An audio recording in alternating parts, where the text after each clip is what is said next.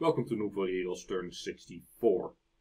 Research and alteration is complete. We now have alteration 9, next is enchantment 9. I don't really have big research goals anymore, but I'm getting a research points anyway, so why not? Casting a mind hunt, and the commander resisted. Let's see how the other mind hunt did. Also resisted, so yeah, Atlanteans quite resistant to mind hunt. Sean has cast Vineman. I think this is with the item, so you get Vineman for free. Call of the Wild is also for free. Plaguestorm has cast Lichcraft, so now we got bigger death access. Oflagion has cast Awakened Vine Ogres. We summon another Piston Fish, more Vine Ogres. And the infiltration of Atlantis was successful, so we're gonna have a look at score graphs. There was a battle in Boar Woods. This is Atlantis coming on land. So he has a double line of all these size 3 coral armored dudes, backed up by a single basalt queen, who's protected by a few shamblers. And is this guy? No, this is just an Nictith warrior. So, one priest to back all of this up. On my end, we got these blocks, we got a communion. Casting fog warriors, mass regeneration. Some more minor buffs. However, some of the Atlanteans do have magic weapons, which negates the Fog Warriors, so let's see how this goes.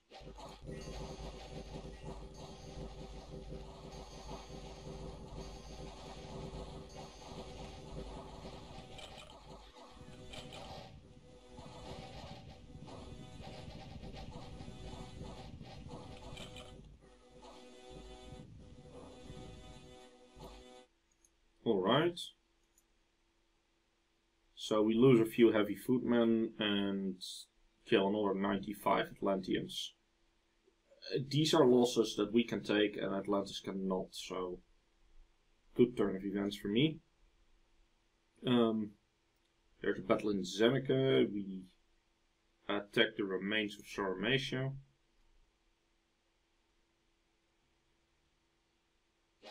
With, amongst other things, a headdress of the bull, because why not?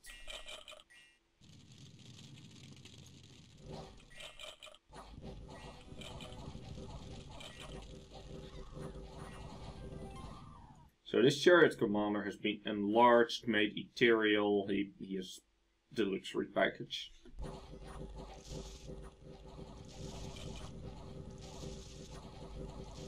And while people are fighting it out in the middle, he drives into the rear. These fire elementals are actually pretty good, especially because I cast some moss body on my guys. However, without any commanders,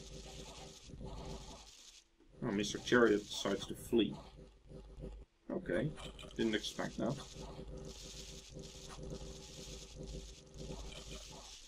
Okay, so Sarmatia lives to fight another day. We have a battle in Emerald Lake, where Atlantis counter-raids us.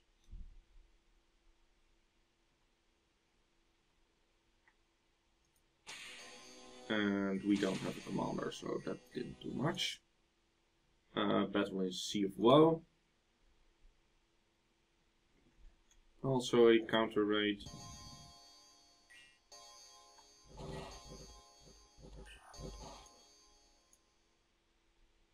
And then there's we attack Sarmatia and Ancient Woods.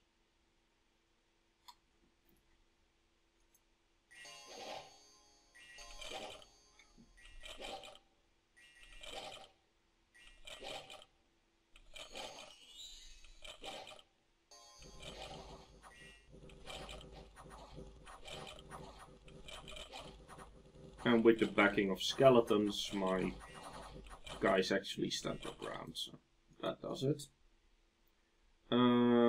We have taken control of Triton C, met no resistance. Unexpected events in Strongdale. A few gems have been found in the split trunk of an oak. 1 nature gem. Event in Silvermark. A local slave lord is seeking absolution for his sins. He has donated all his virgins and a chest of gold to your cause. So 70 blood slaves and 155 gold. This one's so funny. Like, what does he think his sins are? Anyway. And the entrance of the fortification in Silverham has been breached. So this is Sarmatia's last fort. I'm storming it. I'm also doing another attack on this province, this time with the White Magi. I am, let's see, I'm doing 2 mind hunts on this place. Hopefully lock this force down, kill them. However, yeah, as we now know, no, not that. Yeah, they have a natural magic resistance of 17, so that might be a bit optimistic, but if it works we catch some forces and that'd be great.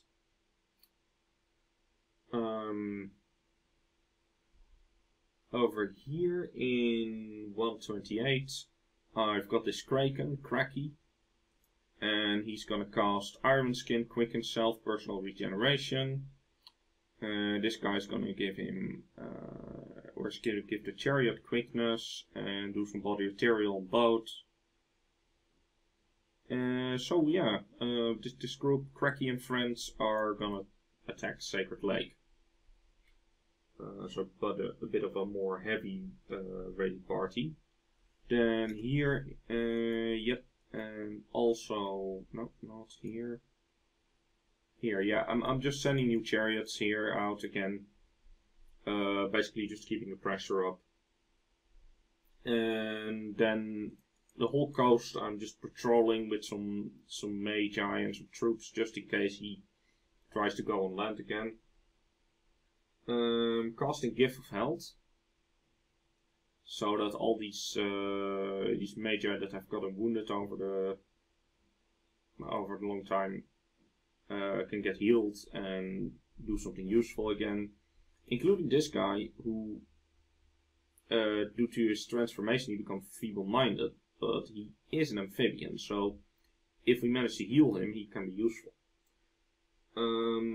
Summoning some more Vine Ogres and some Vine Men. I've started to do it here instead, so what I did is I moved a different bunch of these animists over. And then when they got here, I gave the items from guys here to the guys here. And now I am casting some Vine Ogres.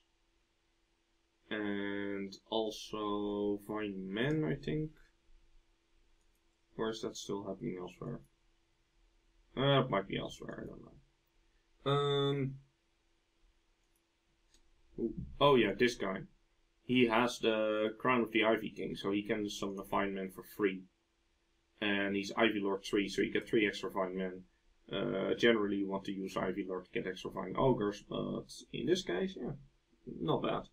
I'm forging a Ghost Orb, Boots of the Messenger, Frostbrand, Sea King's Goblet to move more troops underwater, Shambler's Skin Armor, Percival the Pocket Knight, a Water Lens, and another Dwarven Hammer. Alright, that's it for turn 64. See you in turn 65. Welcome to Noob Valero's turn 65. Let's see, has cost Twiceborn. Another guy also called Lotzi has cost Call of the Wild. Summoning more Vine Ogres. Disappoint tried to do a Mind Hunt but failed. Hokushin tried to do a Mind Hunt but also failed. Mediocre search for magic sites and found nothing, as is our proud tradition in Team Chi. The infiltration of Atlantis was successful. There was been a battle in Sarmatia. Let's have a look at that one.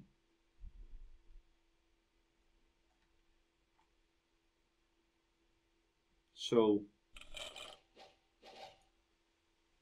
Apparently, Sarmatia hired some teachy looking mercenaries.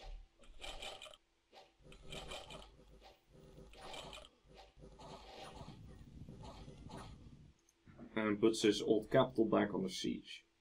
Then there's a battle in Boggerwold.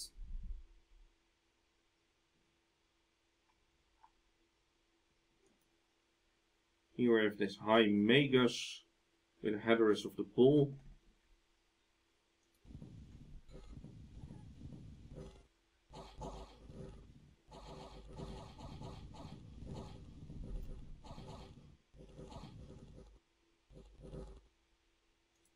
Manages to attack province. And then we get attacked in Triton Sea by Atlantis.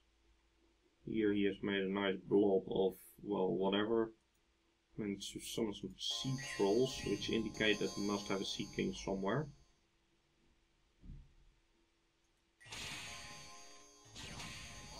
And he's going up against a chariot in the Bishop Province defense. Alright, we have taken control of Sea of Woe. Our forces met no resistance. Again, then there was a battle in the storms.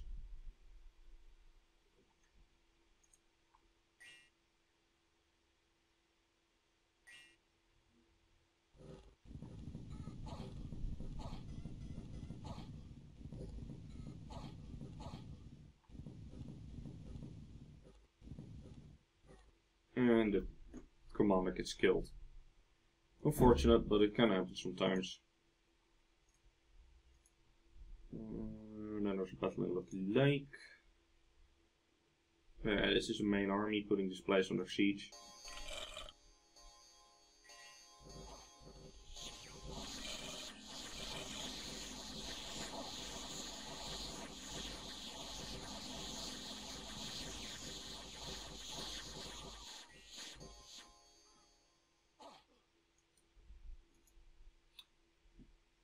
The Hinnom, I think, is retaking Grey Mountains from a bunch of independents. Yeah, so he makes this army of beast hunters, which are definitely good independents. But in my opinion, they need a bit of a magical buff, because their protection is 6. However, against this garbage,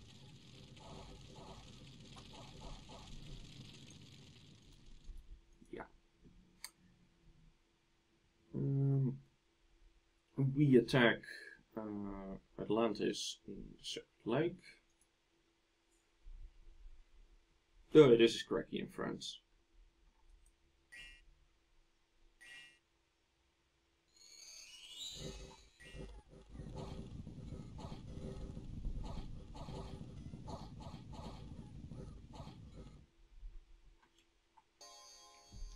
So, with Cracky being the anvil and this guy being the hammer, they took on quite a bit of province defense there.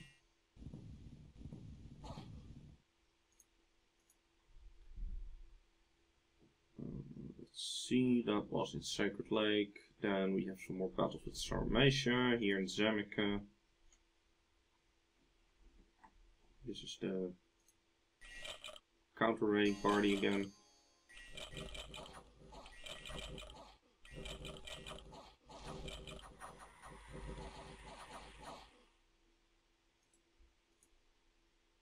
Then in the Fortress of Silverham, I think this is Sarmatia's last fort.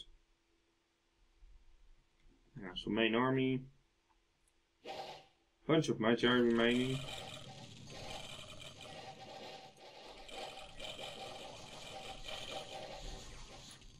But as you can see, flaming arrows is always the bane of Skella spam.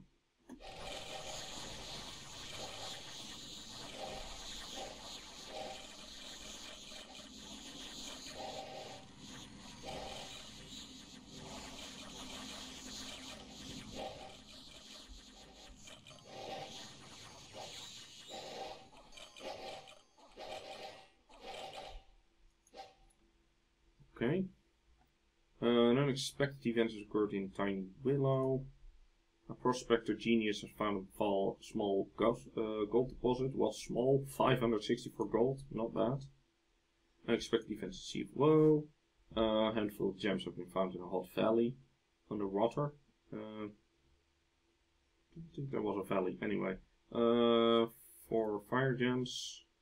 We're under siege in Sarmation. Our walls are damaged. We'll deal with that momentarily. And the entrance and the fortification of Lucky Lake has been breached.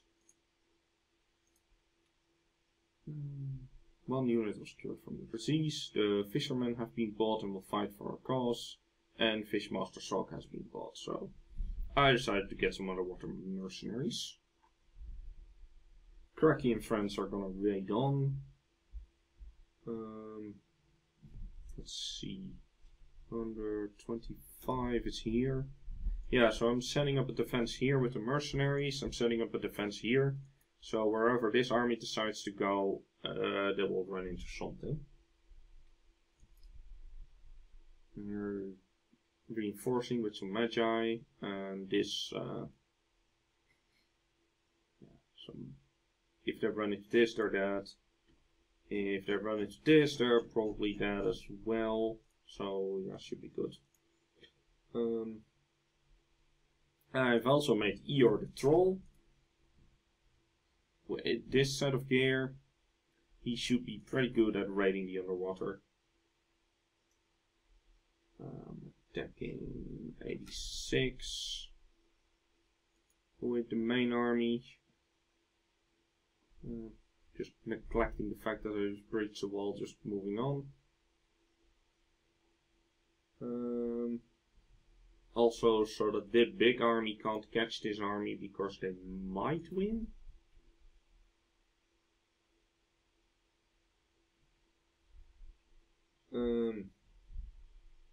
I'm doing more suiciding now with Loud Sea, so he can become a white and he can also operate underwater.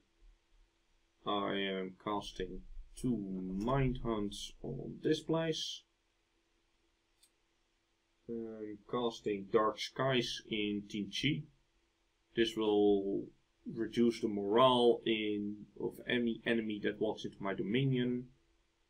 So it will hopefully be a lot harder to fight me if anyone decides to come in. I'm summoning a King of Elemental Fire.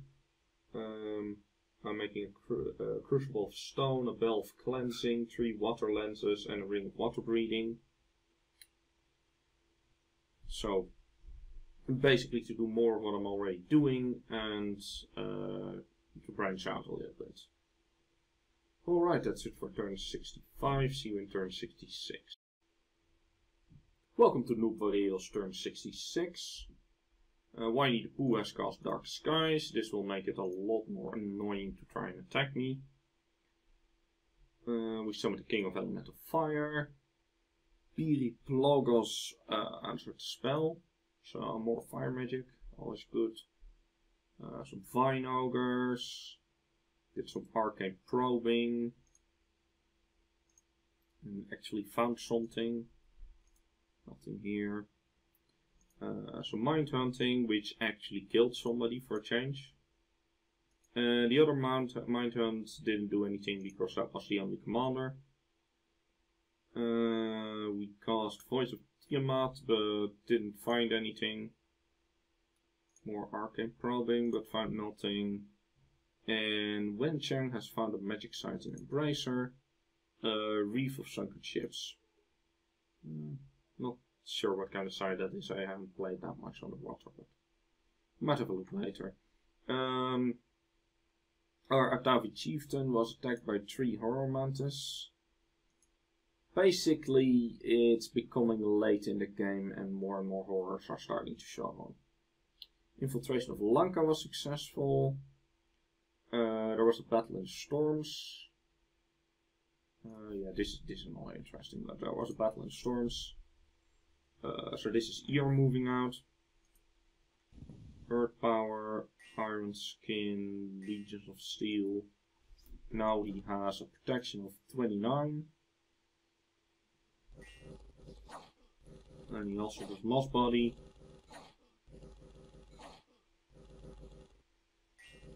And then he just he quickens himself still. And just kills everybody with his Frostplant. Alright, so this is a little bit more sustainable raiding option. There was a battle in Pocket Vault. That's yeah, so taking out the remains of Pharmacia.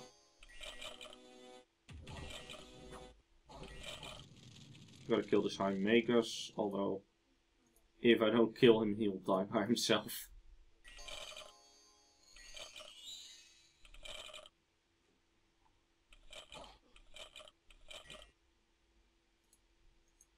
Okay, another battle in Pharmacia.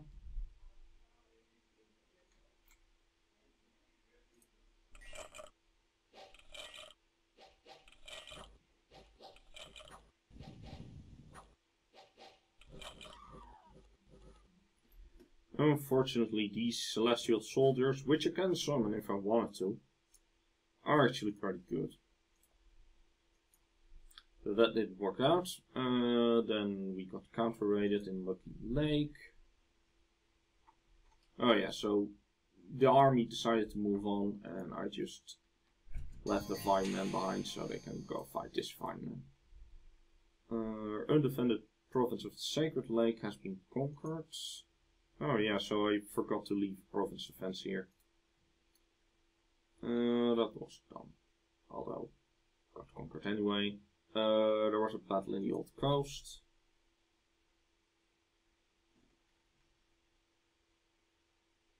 Oh yeah, this guy's just suiciding. Battle in Tears of the Pantocrator. Okay, his Krakian friends are going up against this bunch of province defense.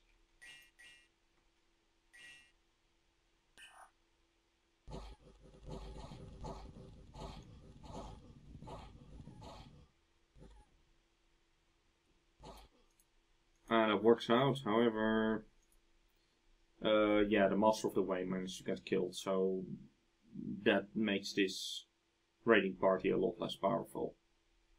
However, it looks like we took out something like 20 province defense or something. So not bad.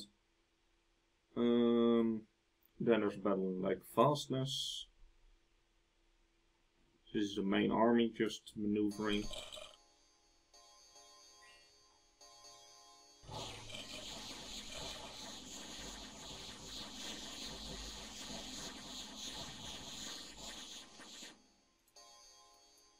Yep, unexpected event in Light Hills.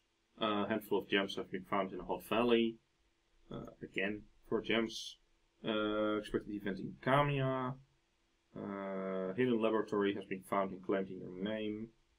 We got 3 Astral Pearls, 2 Dead Gems, Nature Gem, 5 Blood Slaves, and a Ring of Water Breathing, which we can actually use, so that's pretty alright. We're under siege in Pharmacia. We've destroyed the walls, we've destroyed the fort in Lake Fastness. So still putting Atlantis in check. One of our units were cured, we killed some brigands, and Telamonian, the god of Pharmacia, has been permanently vanished, so we're done with that. Loud Sea lives on as a white mage. And with this you get flying white mage.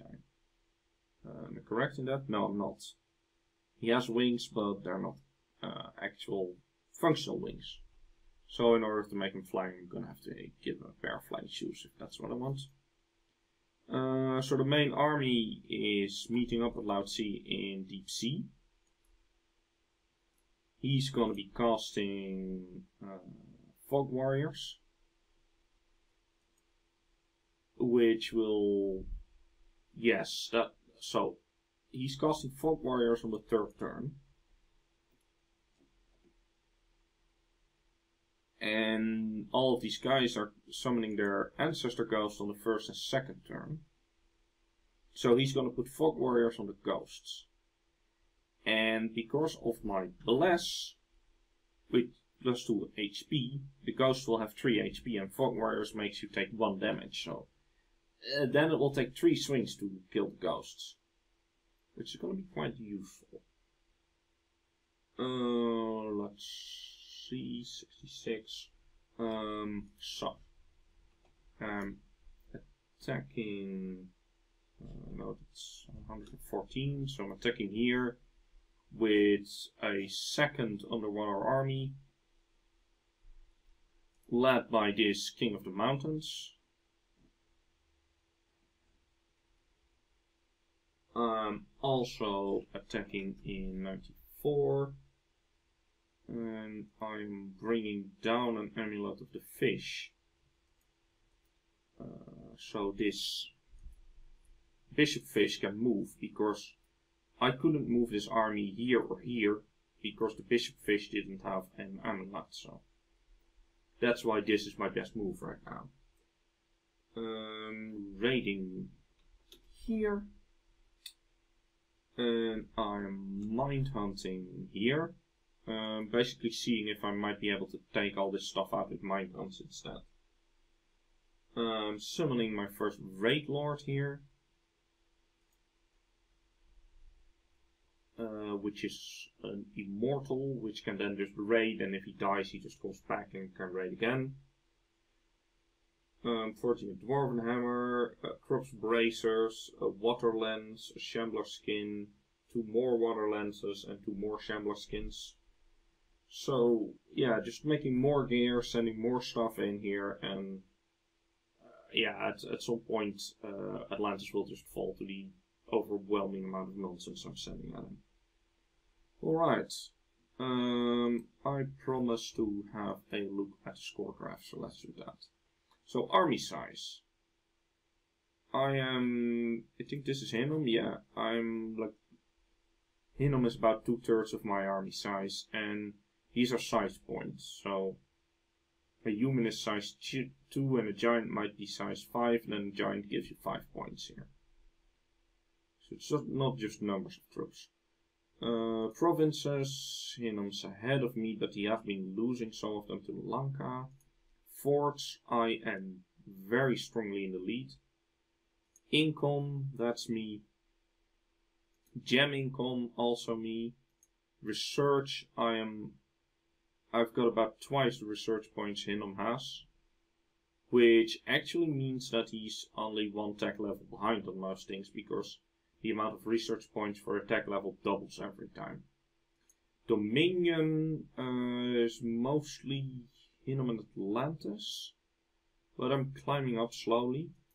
Army size we already did, and Ascension points is mostly Hinnom, which makes him look the most scary to everybody, which is good. Because if I'm gonna win this game, I want people to find out how powerful I am as late as possible. Alright, that's it for turn 66. See you in turn 67.